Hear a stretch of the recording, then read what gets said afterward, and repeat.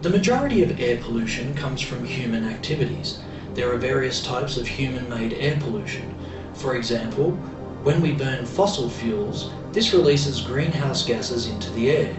Because it's a constant form of air pollution, it contributes to climate change.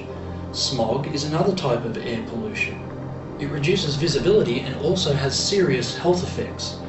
Smog can be divided into two categories, sulfurous and photochemical. Sulfurous smog is made up of chemical compounds called sulfur oxides, occurring when sulfur-bearing fossil fuels are burnt, such as coal. Photochemical smog, also called ground-level ozone, this happens when there is a reaction between sunlight, nitrogen oxides, and volatile organic compounds. Nitrogen oxides come from car exhaust, coal power plants, and factory emissions.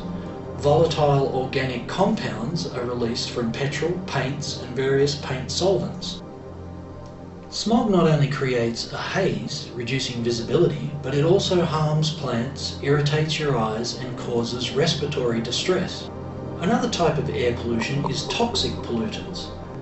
These are chemicals such as mercury, lead, dioxins, and benzene, which are released during gas or coal combustion, waste incineration, or the burning of petrol.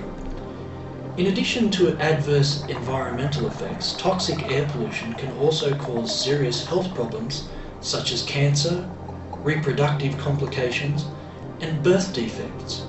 While air pollution has many negative consequences, there are solutions. We can limit toxic pollutants, smog, and greenhouse gases by decreasing the use of fossil fuels for transportation, manufacturing, and electricity generation.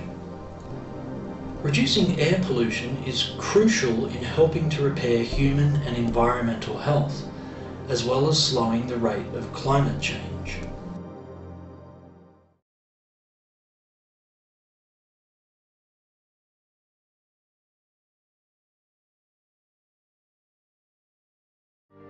We study all the negative effects before we build anything. So there's a whole group of engineers and computers doing long-term studies of all the negative retroaction. Interlinked, sustainable cities would feature cyber centres to coordinate industries, transportation systems, public healthcare, and the flow of goods and services.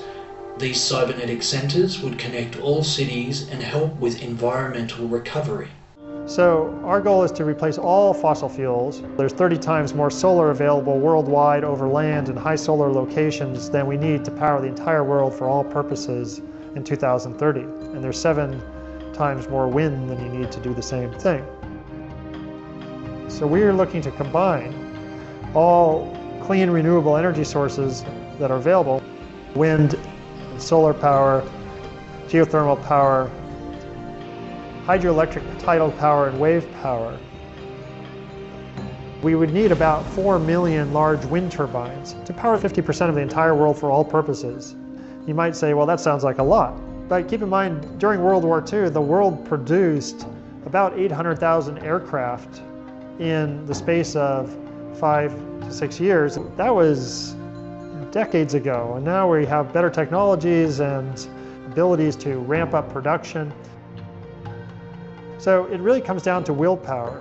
It's not a technological or economic blockade to solving this problem. It's really a social and political blockade.